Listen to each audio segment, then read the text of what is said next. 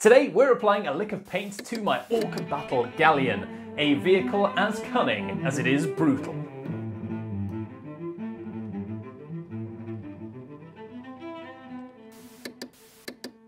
First, we'll start by preparing the wooden planks. I built these out of coffee stirrers in part 1, so go check that out if you haven't already. I'll have it pinned in a card up here somewhere. I was initially nervous about painting these, thinking that it would be time consuming, but I was pleasantly surprised. I used a base coat of Vallejo wood, a suitable choice. Next, I applied Vallejo mahogany using a unique method where you drag a wet sponge or cloth across the surface to create a realistic wood grain texture. I got this off of a airbrush like graffiti style channel, so I'll link that in the description down below as well. I repeated this process with Vallejo mahogany mixed with black for deeper shadows, and in just 3 steps I've got some really effective wood grain without having to go into detail with a brush, which would have taken forever on this giant model. Now let's focus on the metal parts, and there are quite a few across the ship. I've chosen to use Vallejo gunmetal over everything as a base coat, and believe me, it is my favourite metallic colour. In fact, I think I probably need Vallejo to sponsor me for the amount of Vallejo gunmetal I've used. Come on Vallejo, I know you're watching. If you're working on your own miniatures and you want to share your progress or any tips and tricks with other hobbyists, then I've got a Discord server which will be just right for you. Check it out in the description down below so that you can get in touch with other fellow hobbyists. Now it's time to bring some character to our ship. I applied a Citadel technical paint called Typhus Corrosion. This introduces accumulated rust and dirt to that flat Vallejo gunmetal, and I used this as well on the bottoms of the planks to create the illusion of barnacles from sailing across whatever gnarly seas these orcs have been on. The grainy texture of the paint really helps to break up the flat, smooth texture of the plastic parts from the toy Triceratops I cannibalized, as well as to give somewhere for me to apply the next stage.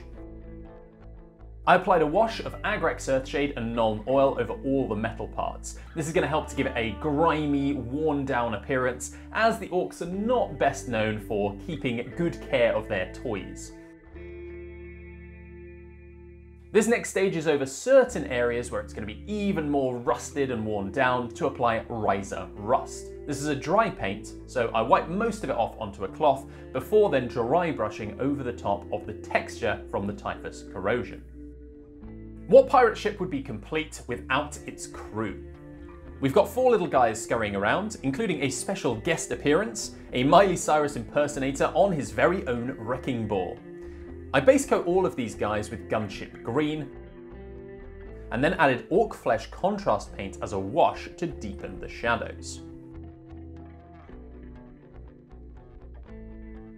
Next to the skin, I applied Warboss Green to all the upraised areas and to highlight their musculature. These guys are hench and really reminding me I need to get back to the gym. I also applied a few pops of red across the model at this point, on the flags that the guy on the prow of the ship is holding, as well as across some rockets and other parts of the model.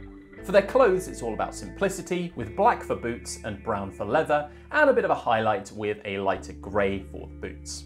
Lastly on the crew, it came to their eyes, and for this, precision was key.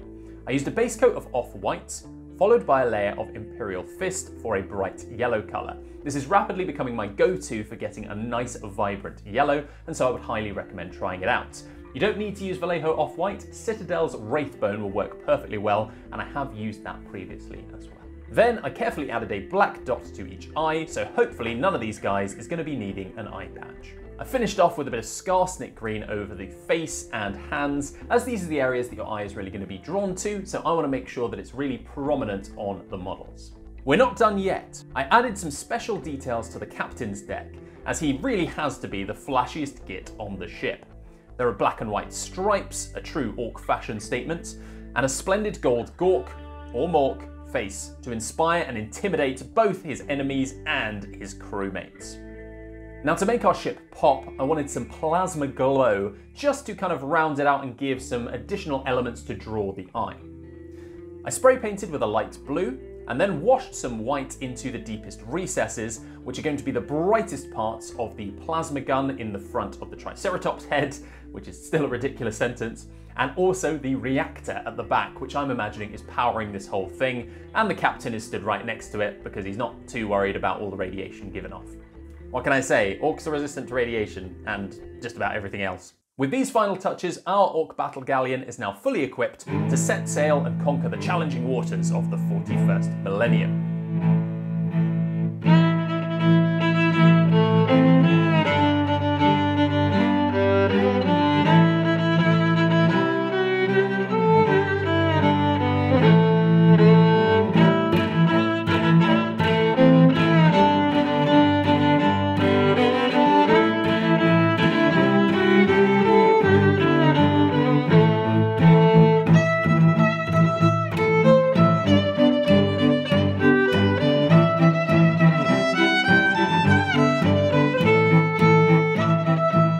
Thank you for joining me on this epic Orktober project. If you did enjoy the video, please like it down below. It helps with the algorithm things, lets other people see it, and helps to grow my channel as well.